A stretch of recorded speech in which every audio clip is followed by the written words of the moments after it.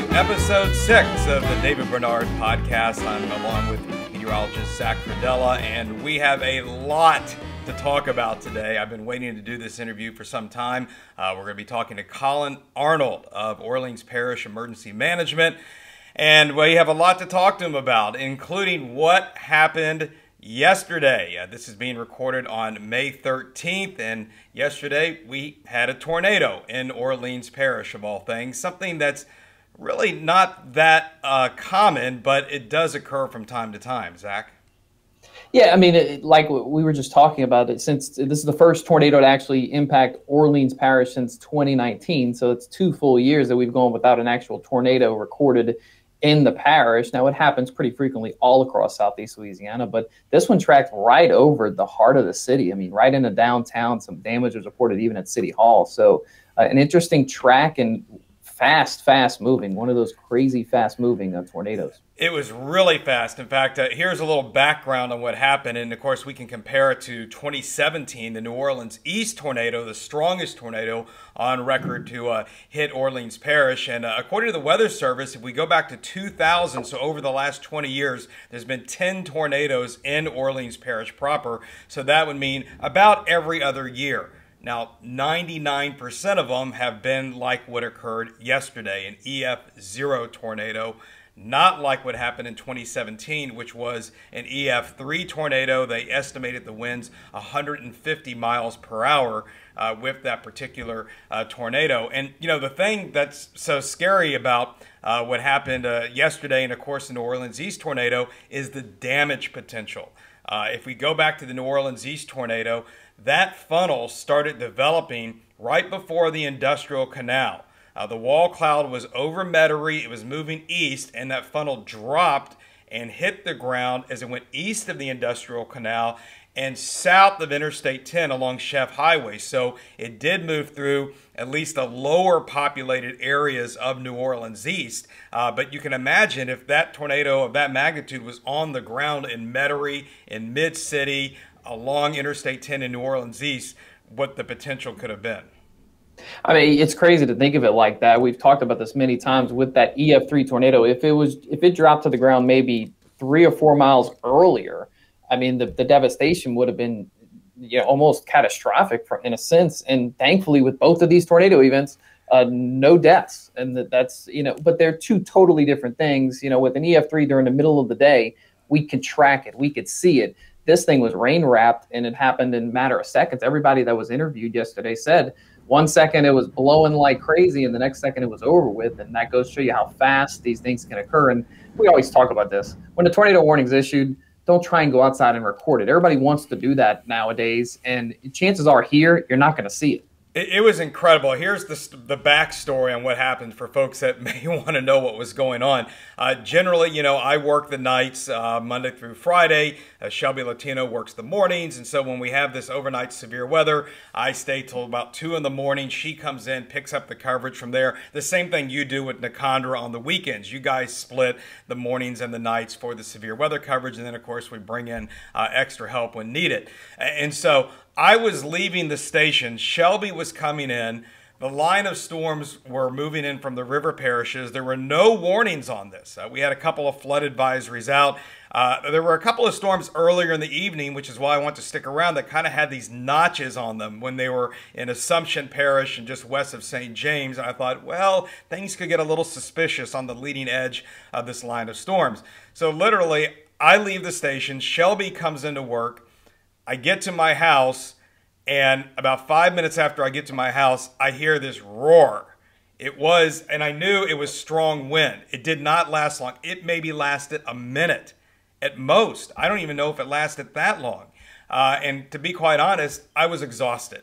And so even my meteorological curiosity couldn't get to me, and I went to sleep. So I did not know until the next morning what had transpired, but that tornado track had gone about a mile north of my house. So what I had was probably some 50-mile-per-hour winds that suddenly blew through my neighborhood, which we know now were closer to 85-mile-per-hour winds.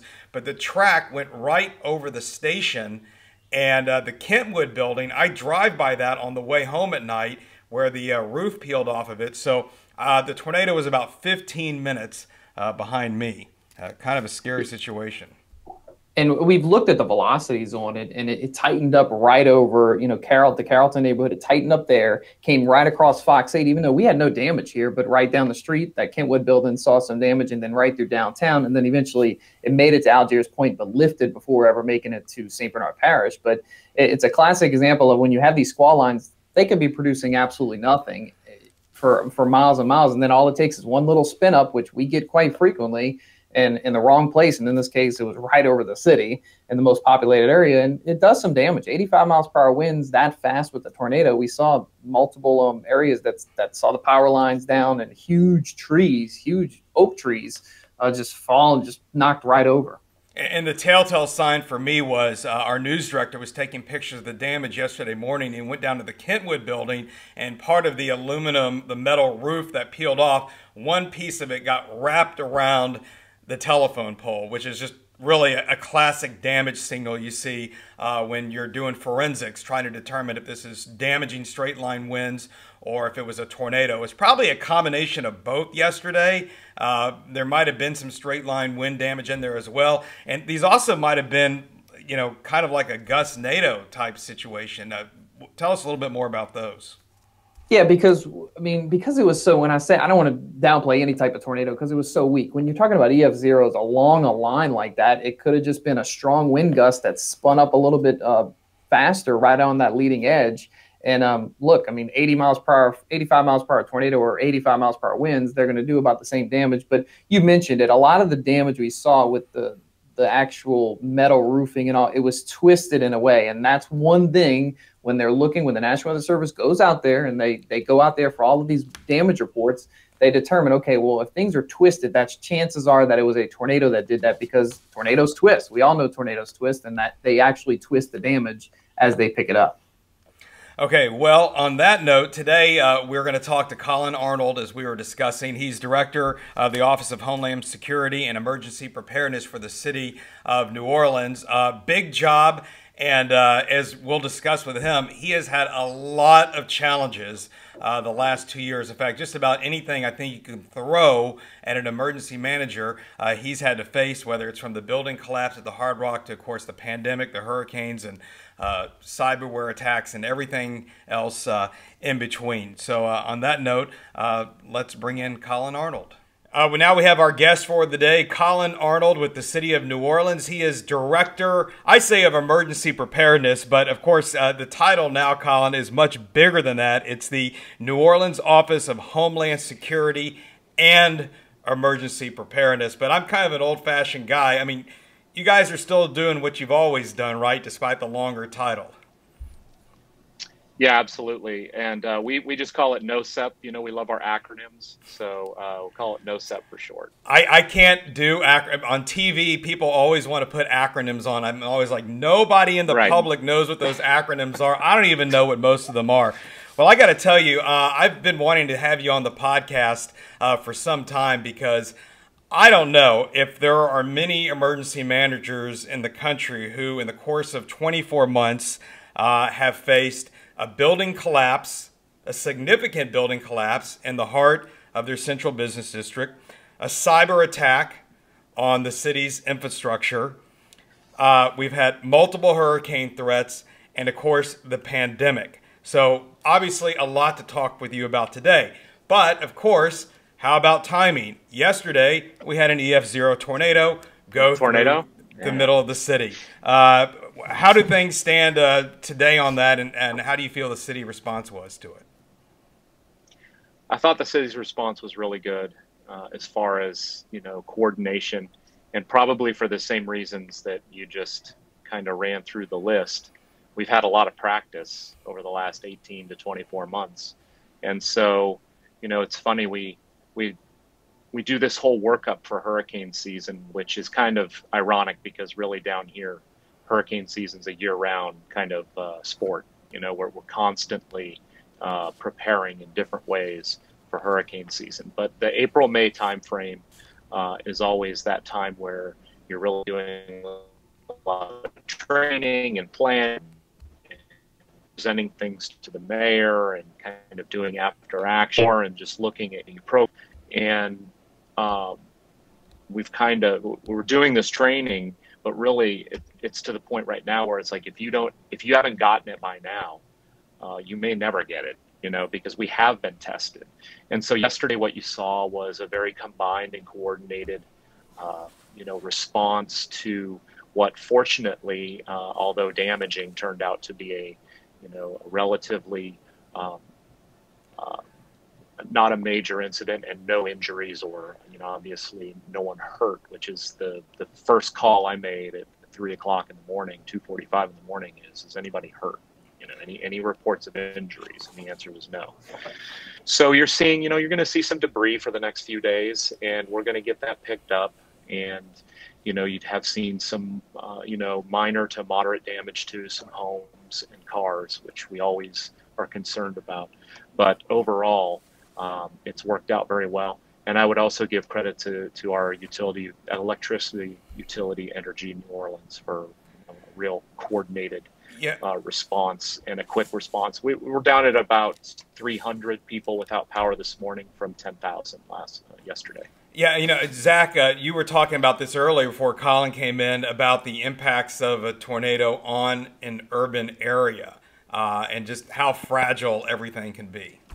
Yeah, and it doesn't happen that often. I mean, because you got to realize in a city it's such a small point. But in this case, Collin, I mean, this thing went right through downtown, literally. It started in the Carrollton area, across the northern side of Uptown, and then right into downtown and Algiers Point. Yeah, and we get with the Weather Service really quickly in these events. The last one we had significantly with damage was, I believe, right the day before Barry. We had some flooding, and there was a tornado that went down, basically down Wisner, kind of along Bayou St. John. And it's always amazes me just to see how they can just kind of drop down, do some damage, pop back up, drop down, and just make that track, like you said, right through downtown, and then jump the river and go over into Algiers. And that's what we're seeing right now is Carrollton neighborhood there around Pine and Cone, and in Algiers Point around Opelousas and Bounty. That's the two areas still that are still lingering with some power issues that will be fixed today, and was probably the most damage we saw of any particular area. So we've got a ton of stuff to unwrap here, right, as I put forward to you. But let's kind of start with hurricanes. That's really our existential threat here in Southeast Louisiana. I mean, right. the one thing that we've seen before and is always the most immediate looming threat. And let's talk about this past season. And, of course, we're going to be talking about this on our Weathering the Storm special, about how unique the issues were with Laura, Sally, and Zeta, and what the implications could have been for Southeast Louisiana. But let's start with Zeta. That was our big direct hit last year. It was our first hurricane since Isaac. So we went 8 years without a hurricane, which is really kind of getting a little bit on the outside of what you might expect as far as return frequency, as far as a Category 1 storm. What was it like once Zeta got here, in light of the fact of what we had already been facing for the last couple of months? We take something different from every storm, and certainly Zeta was the one that for us highlighted infrastructure. You saw tremendous power outages after Isaac in 2012. At that time, the coordination between energy and the city as far as tree trimming was there, but maybe not completely solidified. That storm solidified that partnership that has continued for a decade as far as our parks and parkways and Entergy working together to, while we enjoy our tree canopy that is amazing in this city, it also needs to be maintained because it can do a lot of damage. The trees can do a lot of damage to power lines and wind. That Entergy also upgraded electrical infrastructure after Isaac because they had to. And so we believe that kind of paid dividends as far as restoration after Zeta, which talking like inside baseball, when you're dealing with a national presidential election and over 200 polling stations without power, most of the city without power, and just the conversations between the state and the city on getting power and energy back, getting power back, in order to have a presidential election 4 days after the storm. It was monumental, and we had a plan together and assets in place to actually provide generator power to every single polling station in the city if we had to. And fortunately, we did not have to use one. They were all staged out at UNO Lakefront Arena, ready to go. A lot of props to the state and to Entergy in particular for getting all of that together. But we ended up they ended up being able to restore the power in most of the city, enough to where every power on election day, which was just terrific. Yeah, and so when I look at Zeta, sorry. No, I was just going to say, I didn't mean to interrupt, but I totally forgot about that aspect of the storm. I totally forgot that this was literally days before the presidential election. And so, I mean, no, just thanks for reminding me that. And just also how fragile the infrastructure is. I mean, that was really, I think what it really exposed is how much we rely on power even more now than 30 or 40 years ago, and making everything in society actually function. Zach? One thing I wanted to kind of follow up on with Collin is, was that a plan that was already in place, or was that something y'all had to come up on the fly where you needed to get generator power to every one of those sites, one of those polling places, or is that something that was, you already had that kind of in the works in the event that something catastrophic was to happen? Well, I think Collin is frozen up for just a moment here. In fact, I'm going to take him out for just a moment and see if we can get him to dial back in. It might be the best way to get him to come back out. So we're going to go back to that in just a second. Let me see, Zach, if I can. No, I can't do it that way. So we'll keep it up like that, and hopefully Collin will get back with us in just a minute. But that was really the weakness in this whole thing, was the power situation, and the fact of how easily the power was lost across the area. So Collin, I see you're back here. I'm back. Yeah, talk more about that. That's what I think Zach and I were trying to get across, is that, oh my gosh, it was just a category. Basically, it was a category 1 with category 2 gust over the city, and it was moving so fast. We're so reliant on power today. I try to stress this with people all the time, that the modern day hurricane has so many more implications than it did 30 or 40 years ago, because we rely on power for everything. Yeah, and so it actually, as you just probably saw this week, they actually upgraded it to a category 3, which on the coast, which winds over 100 miles an hour, which makes it a major landfall. And fortunately over the city, the winds were less. But I think what was even more fortunate about Zeta was that it was extremely fast and dry, relatively dry. Our scenario that we're really focused on and are worried about is that Harvey type situation, where you have a category 3, even a lesser category, that is extremely wet with rain and causes us issues with our drainage and with flooding. And so Zeta was quick moving.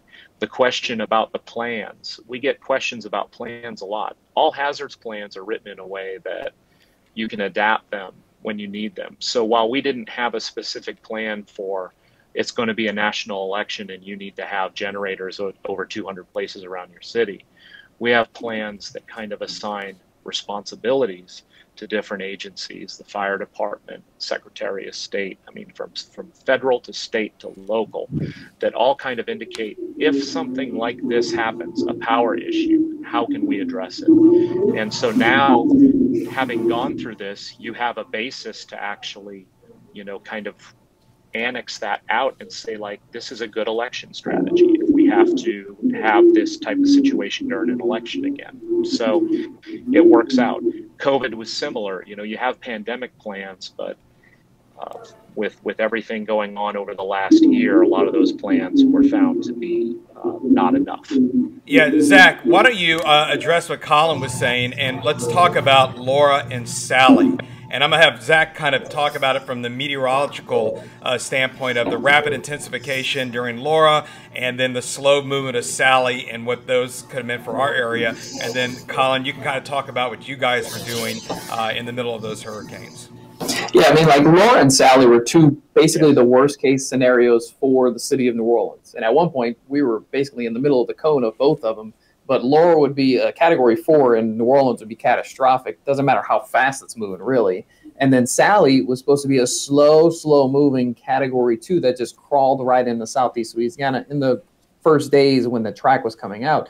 Slow moving means flooding. We know that. You just mentioned that about Harvey. And then catastrophic Category 4 means, okay, you have all hazards on deck and you can have significant problems. You know, what from a preparation standpoint, I know it's all the storms probably blend together last year, but from the days ahead of Sally, the days ahead of Laura, I mean, were y'all prepared at this point where we could take a category, you know, a significant major hurricane, or we could take a very slow moving storm?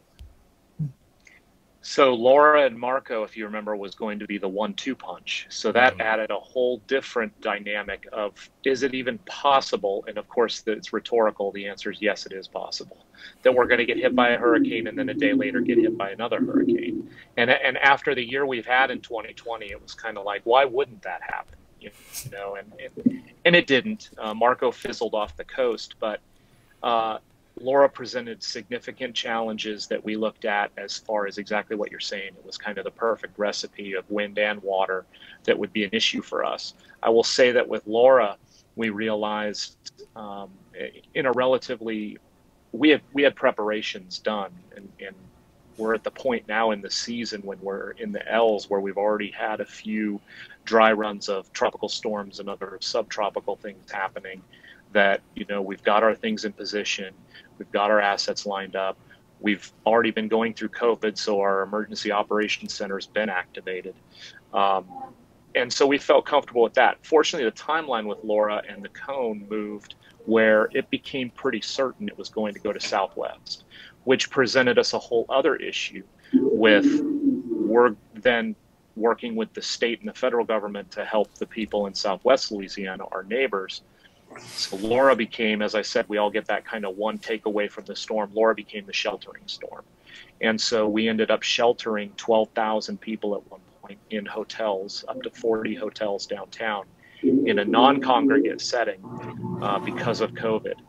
And so now that has been added to, as we mentioned, planning has been added to the state's overall sheltering plan because it did work. But obviously there was concerns when Sally was a factor, that you've added 12,000 people to your city's population that may need assistance in evacuating. You know, it added a significant challenge to what we were already doing. And I will say for me, Sally is that storm, as I think you said, Zach, people are like, they're all running together. I've had people tell me like, oh, I totally forgot about Sally. For me, Sally was probably the one that I was most concerned about last year because of the track, because of the amount of moisture in it. It looked kind of like a mixture between an Isaac and a Gustav on track-wise. And you look at the damage that it caused in Pensacola. The bridge is still out there. Another infrastructure type challenge. Sally would have been an issue for us, I think, just because of its track and what we were doing to assist our neighbors in Southwest Louisiana with sheltering. I mean, that was we were lucky with Sally. I agree with you completely, Collin. The Sally storm stressed me out the most because we had slow movement, track uncertainty, and intensity uncertainty. I mean, Sally blew up at the last second as well, and here you have this meandering storm that could be kind of wobbling into the marshes of St. Bernard, which is just the absolute worst approach that we can have for Lake Borgne and for Lake Pontchartrain as far as water. So you brought up the Laura evacuees. I mean, this is what I'm talking about, another layer, the exact scenario we were worried about at the beginning of the season. Everyone was doing their hurricane specials about how is COVID going to impact the hurricane season, and boom, there we had it. So you added 12,000 people to the city. How many people do we typically prepare for that might need assistance with evacuation? And is something like this cooked into the equation beforehand? We plan for 35 to 40,000 New Orleans residents that will need assistance. And again, last resort, you have no other way to get out. Medical, mobility, financial, transportation constraints mainly. 35 to 40,000. So, you know, our concern clearly was that we were going to add 12,000 to that number. Now, having said that, the 90% probably, about 90% of the evacuees that got here from Laura were mobile. They had vehicles. So we did have a little bit of reprieve, if you will, there, as far as if we did have to tell people to leave, they had transportation. But we still had people with medical challenges, mobility challenges in the hotels that we would have had to add to our number to get out. We did that. We actually added those people to our special needs registry that we keep for the city. And just in case we had to go and had to tell people for a mandatory evacuation and call for it, we'd have been able to identify where they were. So let's shift gears here now and talk about the pandemic. As we were talking about at the beginning of the podcast here, we've had the cyber attack on the city. You had the building collapse with the Hard Rock. We've had the hurricanes. You know, and then of course we had the pandemic, and so almost everything that an emergency manager can have thrown at them has been thrown at you the last couple of years. Obviously, we have things like terrorist attacks, and you know we can get into all kinds of horrible things that thank goodness have not occurred as at the point in time. But the pandemic, that's something that most of us did not have a concept of. That we have not had a devastating global pandemic like this in a century. I'm sure these are things that you learn about and as you're training as emergency managers, but I have to believe until it actually happens, like with a lot of things, you don't really know what you're going to be up against. It's absolutely true. Before we had H1N1, swine flu, and, you know, I guess that the nearest would have been Ebola, which, you know, occur in far-off areas of the world, and your chance to interact with that virus or that issue is not as great. And so the numbers were so much smaller when you were doing your planning for those different types of pandemic or medical type, you know, disease vectors that can possibly come into your city. When we started talking about the coronavirus, you know, we were thinking small in those same numbers, you know, like, oh, we may have a hospital where 10 people show up, or, you know, that there may be a hotel with 100 people, you know. It all just was irrelevant at that point once the true nature of this became evident, and once the just amount of sickness and death, unfortunately, particularly in the beginning, started occurring. It was clear that this is something that is going to affect the entire world, and that we were certainly not going to be immune from the effects from it. And then it became the issue of PPE, getting the communication out to the public. And I think that, you know, NOLA Ready is something that we're very proud of here. The ability of the public to tell them to social distance, mask up, get tested when it was testing, and now get vaccinated when it's time to get vaccinated. And it is time to get vaccinated. Yeah, I mean, just to kind of think back on when all this was beginning, I am no expert on pandemics. I mean, I'll be honest with you on that. But I'm not either. But I had read about them. And I had read about the 1918 flu pandemic, and I had seen a talk show on pandemics about 15 years ago with a guy who'd written some books about what the fallout can be and how it can expose how fragile our society is and how fast things can really become unraveled. And thank goodness we've mostly been able to contain some of those really bad outcomes that can happen. But I'll never forget Mardi Gras Day, and I was down there at Gallier Hall. I'm with Lee and Kim, and they just started seeing some of those cases in Seattle and California. There was like the first 3 or 4 were confirmed out there. And I just looked around at all the people, and I said, this is coming here. I just said, yes. I just, you know, we didn't know what it was. We didn't even know how it was transmitted, that it was purely so airborne. But I just thought, this is not going to be good.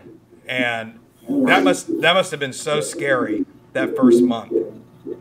It was. The timeline just did not work in our favor with information. You know, at the time, even up to Mardi Gras Day, it was still, you know, we're doing what we can with travel restrictions. It's not going to come to the U.S. It's the flu. You know, the flu kills more people.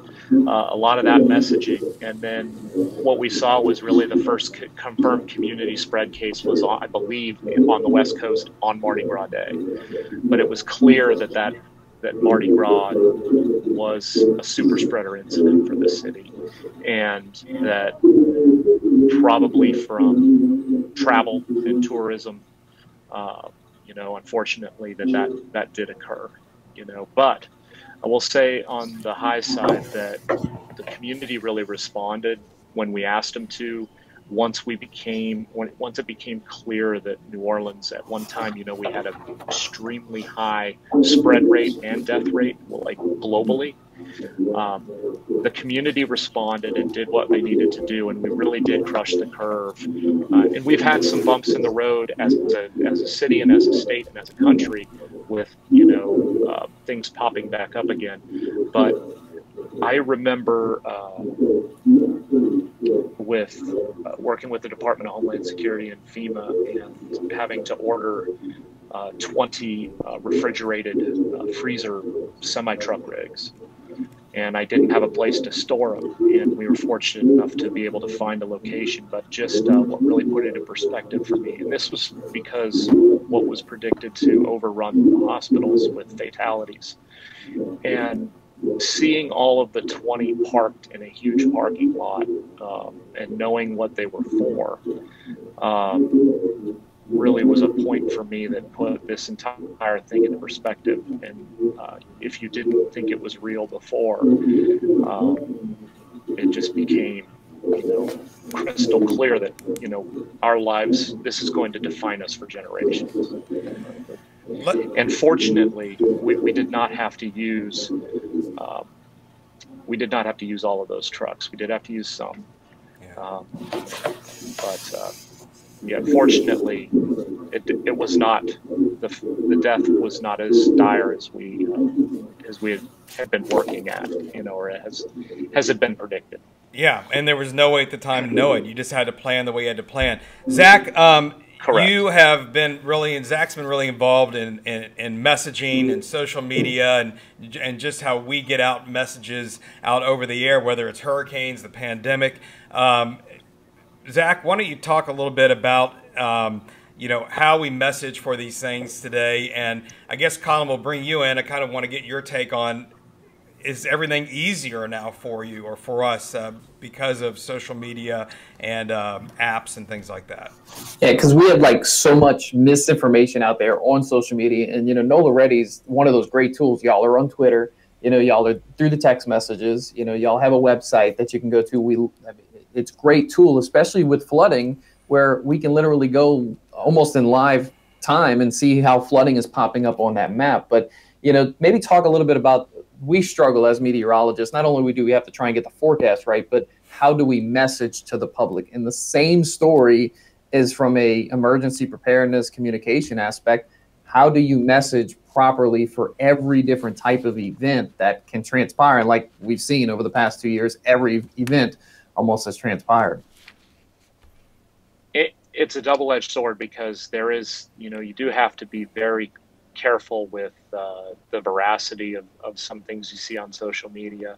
We have had instances where people have used social media to show images of previous hurricanes and have promoted that as what's occurring right now. That becomes pretty clear to us, and we've got some pretty smart people that look at this.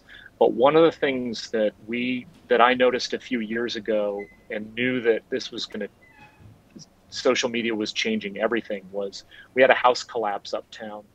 Nobody was injured, but we got a tweet about it 3 minutes before the first 911 call came in. And I'm like, this has power. You know, this is a force multiplier for us. And so, you know, I have a great team. I have an incredible team that looks and works with these platforms and works with our alert system. And our whole goal is to have trust with the public. So, you know, to put out the best information that we know when we know it, and when we've verified it, and we can say this is, you know, to the best of our knowledge, which we know we're dealing a lot with weather, and I don't have to tell you guys, weather is very fickle. You know, we've had numerous, you know, we lift parking restrictions, we do these different things, and sometimes things don't turn out the way you thought they were going to. But at the same time, I want to make sure that a person doesn't lose their car. That's my goal. And I'd rather be more cautious with that than less cautious. And then you run this fine line of, am I over notifying people? Am I causing complacency by sending out too many messages? And so we really do try and focus on being as reliable as we can with the public. And I would add that we have this week debuted a new alerting system in the city. We're going with a new vendor called Rave Mobile Security. There's a lot of functionality there that we're going to be able to really, I think the public's going to be really happy with. What we're doing is asking people to text NOLA Ready, one word, NOLA Ready, to 77295 and get started with that. Anyone who is in our previous alert system will be migrated over and will be given the option to link in and keep going with this new provider. But we're really excited about it. I'm already registered, Collin. I started getting the alerts, Awesome. and in fact, it's Of amazing. course. Was it yesterday the first day? Or the 2 days ago? Pretty much. We were shooting for May 15th to be completely done and kind of transferred over. And I will give credit to our previous provider. They've been great with us. It's just we're moving on to a different system. But pretty much what you're saying is absolutely true. We've been testing the heck out of it over the last 2 days, and our new vendor is like. So we had the boil water advisory, the tornado with New Orleans.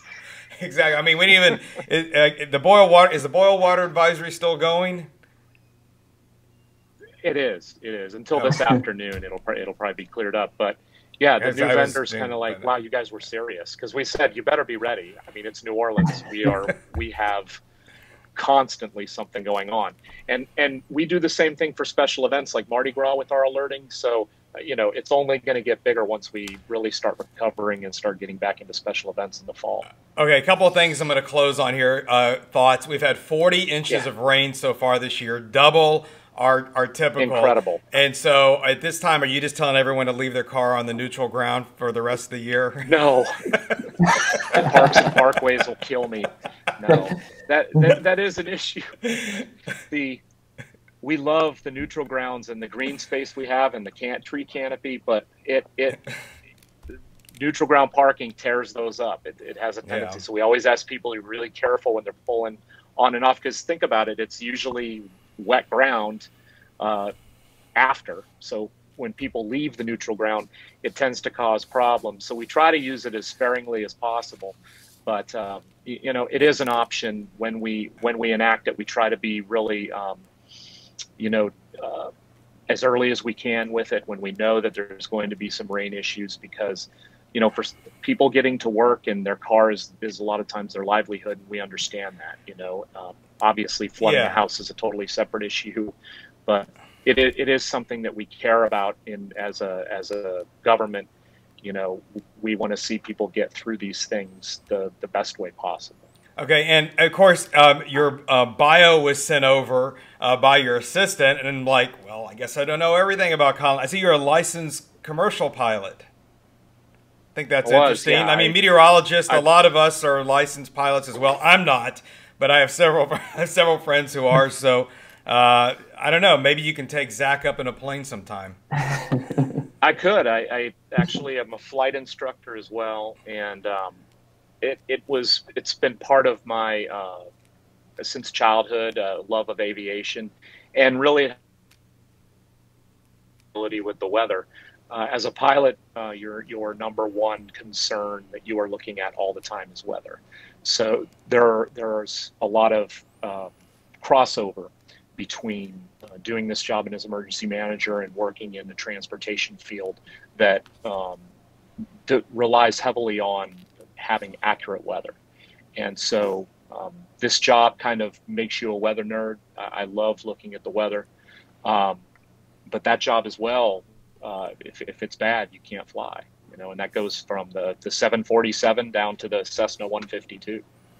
All right, well, you're in good company, Collin, as far as weather nerds go. Thanks so much for being on the podcast today, and let's hope we've reached the peak as far as disasters go around here, and maybe we can get a little bit of a break this season coming up. I hope so, and the pandemic hope so. And keeps improving. But I really appreciate the opportunity to speak to both you and Zach, and over the years we've done a lot of stuff with hurricanes before the season and everything, and that's always open.